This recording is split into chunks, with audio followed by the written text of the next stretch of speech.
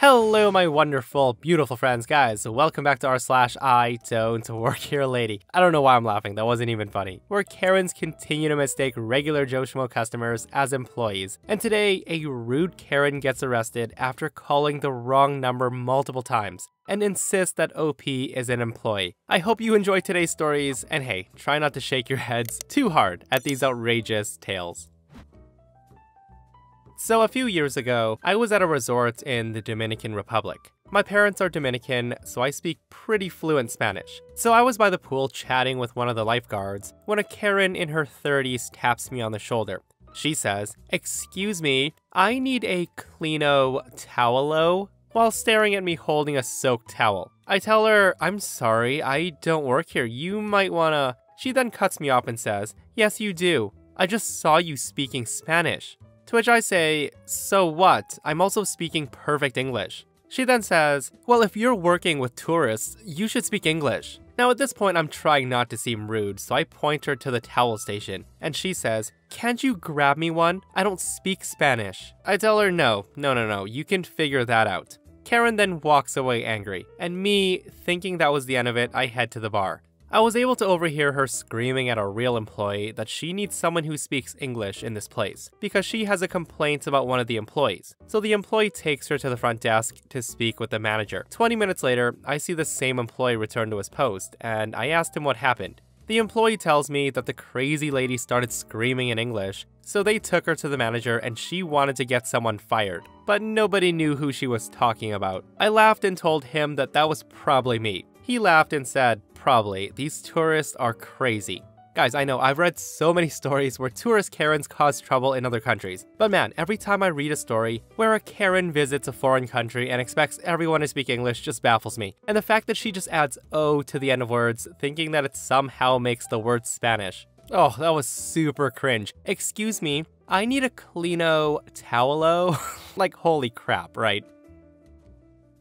Okay, so quick background. I'm a 6'3" guy, and I'm often asked to get things off the shelf in stores, which I'm more than happy to help, usually. So on this day, I was walking through a store, and as I turned to go down the hallway to the toilet, I hear, "Sir, sir." Now normally, I would have at least engaged the person and tried to help out, but this was a bit of an emergency. The woman follows me into the men's room, and as I'm going into the stall, she starts yelling at me, asking me why I'm not acknowledging her. She then tells me that she needs help and she needs it right now. She starts telling me that she needs me to get so-and-so product here from the top shelf. I then point out that I don't work there, and she says she knows that. But I'm tall and she's in a hurry and there's no staff nearby, so I have to come do it. Now at this, I tell her that I'm in a bit of a hurry too. "Look where you are, ma'am." Now that didn't faze her in the least. She starts screaming at me about how rude I'm being for not helping her, and she actually expected me to follow her back out before I did my business. So I just closed and locked the stall door and proceeded as planned. If she's not embarrassed by it, then why should I be? The woman stood there for another full minute before she screams, "F you," as she storms out the door. Now I had a smartphone and nowhere to be, so even though I didn't want to, I spent the next 20 minutes in there. I couldn't decide whether to be happy or disappointed that she was gone when I got out. Guys, I love how that woman calls OP rude when she literally followed him into the men's room and expected him to help her before he got to do his business. Like, some people are just too gosh darn crazy, guys. And I love this person's comment right here. This person says, "I would have followed her to where she wanted help, grabbed the item, and put it up even higher on the shelf before walking away. Play stupid games, win stupid prizes."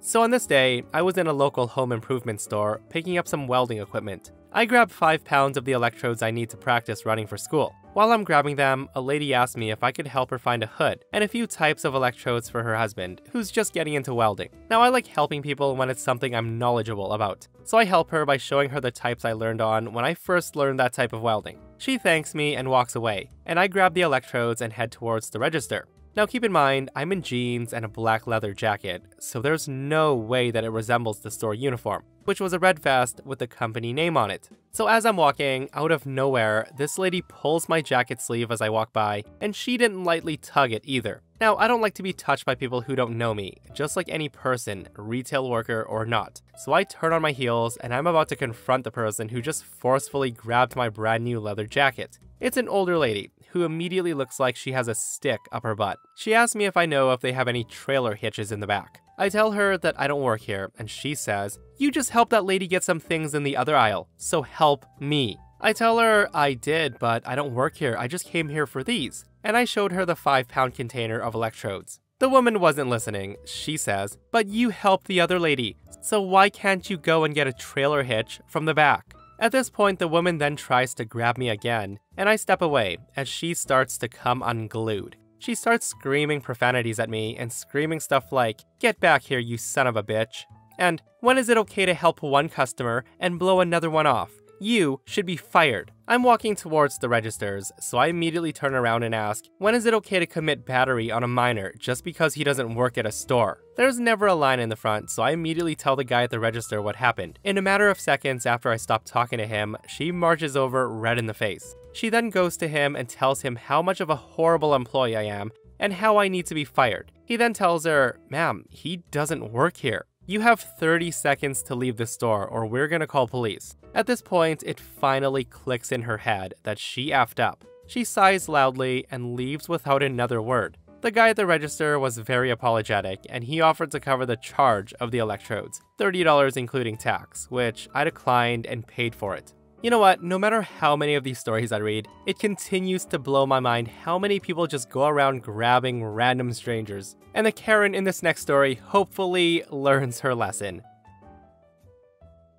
So I'm in the military. I've been stationed in quite a few different places around the US and the world. Because of that, I have a cell phone number that's out of the area, and use it for just about everything. Between that and the occasional work-issued phone, I've never felt the need to have a dedicated landline. However, with my most recent residence, the company I get my internet and cable through had a plan set up where every service came individually, or you could get a bundled box that had cable, internet, and phone. However, there was no cable/internet only option. Since the phone included bundle was cheaper than a la carte, I said, hell with it, I might as well. I even went ahead and got a cheapo phone and plugged it in. That was my first mistake. Now apparently, this phone number was one number different from a local Domino's pizza place. Now, fortunately, I didn't have the problem we often see here, where the pizza place would put my number in a commercial, causing hundreds of calls a day. But I did have one person who managed to call me a few times. And yes, she called me more than once instead of calling the pizza place. I can only guess that she tried to program it into a contact entry and only ever went back to the contact each time, rather than dialing it outright. The first time the phone rang, I of course picked it up. I was curious as to who would be trying to call me on a number that I hadn't actually given to anyone. Now that was my second mistake. The conversation should have been simple. It should have been, "Sorry, you have the wrong phone number." "Oh, my bad." Click. Now if only it were that easy. Given that I'm here now posting the story, we all know that's not what happened. So the first call went something like this. I picked up and said, "Hello." Karen says, "That's no way to answer the phone for a restaurant. You should identify yourself and the company when you pick up." To which I say, "This isn't a restaurant, this is my home line." She then says, "I'm in no mood for jokes. Now take my order." Before she could rattle off her order, I hung up. Now immediately she calls me back, and I answer and she says, "Are you serious? I told you I'm in no mood for pranks or jokes today. What the heck is wrong with you?" Now in my mind, I'm thinking, oh, really now? If you're gonna act like that, then I'll entertain it. Mentally cracking my thought knuckles, I engaged. Affecting a heavy twang, I said, "This is Hank's Roadkill Cafe. You kill it, we grill it. This is Hank Jr. speaking. How may I help you?" Now after I said that, there was a few seconds of silence, and then Karen goes on and says, "What on earth are you talking about? I just want to order some pizza." I then say to her, "Now that's gonna be a bit of an issue, hun, seeing as how there ain't no pizzas running across the road for you to hit. How we gonna grill up a dead pizza when there ain't no such thing?" Karen then gets really angry and she says, "This is extremely unprofessional. Let me speak to your manager." I then start screaming in the phone saying, "Hank, hey Hank, get your ass over here." Then I hung up, thinking that would be the end of it. Surely no one would think that performance was a valid phone number for a pizza place. And that was my third mistake. About 5 minutes later, Karen calls back, and recognizing her number, I geared up for round number 2. So call 3 went something like this. I picked up and said, "Alfredo's Pizza Cafe, this is Mike, how may I help you?" To which Karen says, "Wait, I thought this was Domino's." I tell her, no, this location used to be Domino's, but it was bought by Alfredo. Our prices are a bit more expensive, but what would you rather have? A medium amount of good pizza or all you can eat of pretty good pizza? Now what can I say? I'm a die-hard Office fan. Karen then says, "Listen, I'll tell you what I want to order, so stop trying to upsell me on things I don't need." She then proceeds to launch into a rather lengthy delivery order with more than a few details, none of which I wrote down as I gave and gotchas throughout. I then say, "Okay, I've rung that all up, and fortunately for you, we're running a special, half off of any order up to 8 pizzas. So the total comes out to $63.50. To which Karen screams, "What? That is so much more expensive than Domino's. And that's half off?" I say to her, "Yes ma'am, but it's the best pizza in the city according to the Scranton Times." She then says, "Whatever, just get here ASAP." She then yells her address at me, hung up without even letting me try to confirm. So 2 hours later, the number pops up on my phone again. I mentally prepared myself for yet another round in the ring with this mental lightweight. So call number 4 goes something like this. I pick up and say, "Alfredo's Pizza Cafe, this is..." And before I could finish speaking, Karen starts screaming at me saying, "Where the F is my pizza?" I then tell her, "Oh dear, I'm so sorry, but our delivery driver wasn't able to make it to you." So while he was out on the run delivering at another address, he was held hostage by a strange group of people in a small business park who were having an after-hours office party. By the time he was let go and got back to his car, your pizza was cold and he was terribly traumatized, so we gave him the rest of the night off. Also, this was never a restaurant number, like I said from the very start. Karen starts screaming and says, "What do you mean it's not a restaurant? You said you were, and you took my order." I tell her, "Yeah, about that, I lied." I then cackled with fake maniacal laughter, which only served to enrage her even more. At this point, Karen was screaming so hard into the phone that I can only make out the word manager a couple of times. So I tell her, "Listen lady, this isn't a pizza place, it's a home number and I'm done with you." I then hung up, disconnected the phone from the box. My cable system would pop up a notice anytime someone called the line if you were watching TV, and I at least got a dozen more calls from her that night,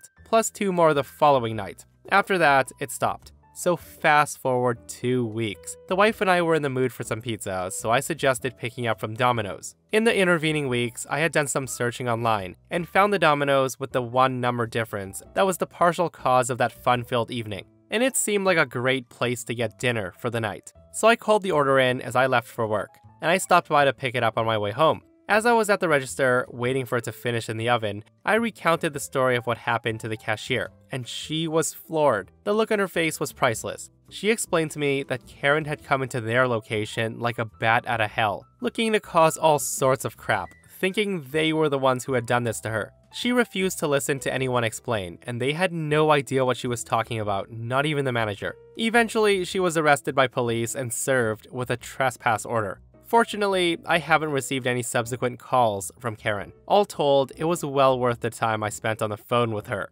Oh my freaking goodness, guys. Karen got trolled so hard that night that it led to her being arrested over some pizza. But hey, like OP said, it should have been, "Oh, this isn't a pizza place? I'm sorry, let me figure out the right number." But silly Karen was way too stubborn.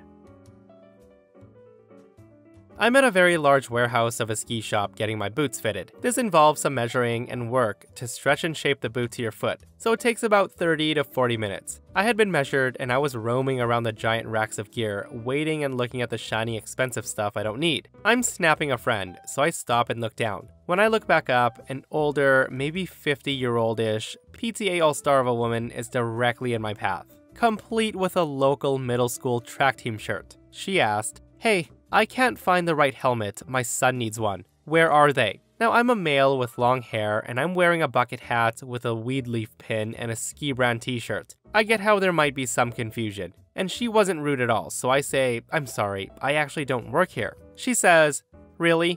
I knew it." Me, now feeling awkward, say, "Oh?" She says, "That you were too busy playing on that phone to help me, and now you're lying to a regular customer just to avoid responsibility?" Before I could say anything else, she says, "Forget it, I'm finding your manager." I try to tell her, no, really, I don't work here.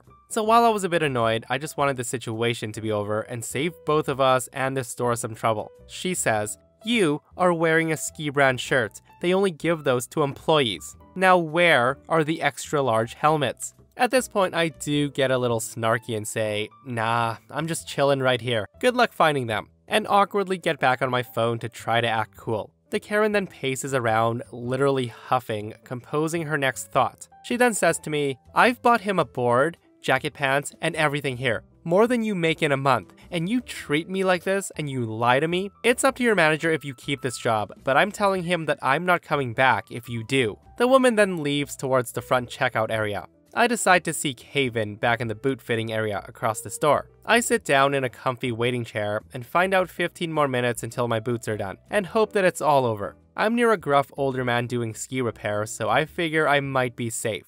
But I'm wrong. Out of nowhere, I hear, "There he is, sitting on his ass instead of helping me. Why would you hire someone so useless?" She had dragged a manager around until she found me. He then says to her, "He doesn't work here, he's a customer. Sorry about that." To which Karen says, "He could have found you and fixed this whole mess. I want him removed." The manager says nothing and just looks like a deer in headlights. He then asked if I'd apologize to her since that's what she told him she wanted. I reply, "No thanks, I'm good. I don't owe her anything. I'm a semi-regular customer too, and I know my boots on their own are probably worth more than her son's starter board and jacket and whatever else she bought combined. I'm pissed enough now that I'm down to roll the dice." Service guy knows this too. He yanks the manager aside and whispers something. The manager then asks her to come with him to the back office to sort it out. She then glares, but probably hopes that she's about to file some report on me, and finally they're gone. It turns out the service guy is actually one of the owners, and she's known for causing trouble, but she justifies it by making expensive purchases. According to her, after this, he'll ask her to not come back, since harassing customers is a new level. I got my boots back, didn't see her again, and ended up getting some free swag for putting up with her. Years ago as a teen, I worked at a pet store that had dark forest green polos for the uniform. The grocery store across from my apartment complex also had dark forest green polos for the uniforms. As that's where I shopped, I got a lot of people asking me for help. To be fair, while our logo was huge across our backs, it was tiny on the fronts, so I often got approached from the front or side by people asking for assistance. I knew the store pretty well, so most of the time I would just point them in the right direction or help them get an item off a high shelf. My previous job had been at a different grocery store, so I would even occasionally help bag groceries for people if the line was too long and I was impatient. Anyway, one day I was only buying a soda, and an older lady had a cart full in front of me. This was way before self-checkouts, and no express lines were open. So I put my soda on that little pull-out thing the registers have, and start bagging this woman's 100+ items. I chit-chatted with both the cashier and the lady for a bit while I worked. Finally, I got everything in her cart and asked if she needed help out. She said no, her husband was waiting outside and he would help her load it. I told her to have a great day. At this point, a woman walks up in a store uniform. She smiles at me as the cashier starts to ring me up. She says, "Hi, I'm Mary. That was some really good customer service." I say to her, "Oh, thanks." Now, I don't think too much of it as the cashier tells me my total. I just pull out my wallet to pay. She then says to me, "You're off work?" I say to her, "Oh, yeah, I'm just going home." The woman asks me what my name is, and I tell her. She says, "That's fantastic. You're even helping customers after your shift has ended?" Now, hearing that, a light bulb slowly starts to come on in my head. She then says to me, "I haven't gotten a chance to meet all of our employees yet, but if they're anything like you, this is going to be a great store to work at." It turns out Mary was a transferred supervisor from another store, and she was trying to meet all the employees. I laughed, but not in a mean way. I was just surprised. I then point to the small logo on my shirt, and she starts to turn red. I then apologize for the confusion and told her that I don't mind helping out when I can. She then says to me, "Well, you're not by chance looking to change jobs, are you? Because I could really use people like you here." I declined as I liked my job, and I was reasonably sure it paid better. But for the next year and a half until I moved and changed stores, anytime Mary saw me, she would always say hi and asked if I had changed my mind on her offer. Guys, I would love to work for a boss like that. Mary seems like she'll be a great supervisor. And that, my friends, brings us to another end of our /IDontWorkHereLady. Guys, I hope you enjoyed the stories today. I hope you didn't shake your heads too hard, and I hope you had a few laughs. If you guys missed the last episode on the channel, I'll link it right here. OP and his coworkers find a way to get back at their Karen boss, and it's such a funny story, so go check it out if you haven't. And myself and Stevie Boy will see you guys in the next one. We love you.